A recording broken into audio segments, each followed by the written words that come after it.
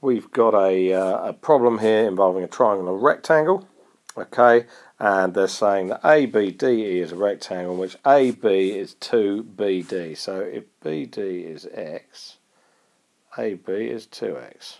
Okay, that's essentially all that's saying. BCD is a triangle in which the angle BCD is 120, yeah. BC is x minus 3, CD is x minus 2. The area of the rectangle ABD is S. Alright, show that S can be expressed in the form of AX squared plus BX plus C.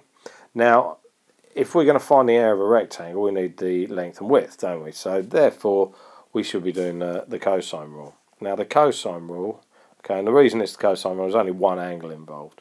So what we're going to be doing is this, x minus 3 squared plus x minus 2 x minus 2 squared minus 2 x minus 3 x minus 2 cos 120. Now, when you put cos 120 in your calculator, you get minus a half. Okay, so the minus a half and the minus 2 are going to make plus 1. So when I multiply all of that out, I get x squared equals, now then, this is going to be quite long, x squared minus 6x plus 9. That's the first bracket there. That bit is, that bit is there. This bit here, I'm going to multiply out and get, where am I, plus x squared minus 4, should be minus 4x, not plus 4. I said it and wrote a different thing. Minus 4x plus 4. So that bit is the bit underlined in blue.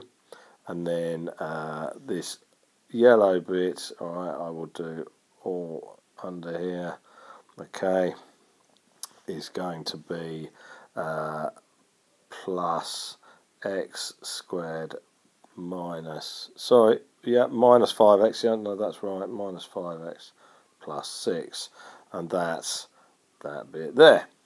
Okay, simplify all that, I get x squared equals 3x squared minus 15x plus 19, and so therefore x is the square root of all that. Now, whilst that looks horrible, it'll actually turn out alright. Not that you possibly know that straight away. So, to work out the area of the rectangle, area equals, so it's going to be this, 3x squared minus 15x plus 19, times 2 lots of this. Now do you see what's happening? 3x squared minus 2, and the square roots will cancel themselves out because you're squaring a square root, and so it's just 2 times this thing here, 2 times this, right? And your final answer is going to be 6x squared minus 30x plus 38. And there you go. So actually it turns out not to be too bad actually, but it looks horrible all the way through until right at the end.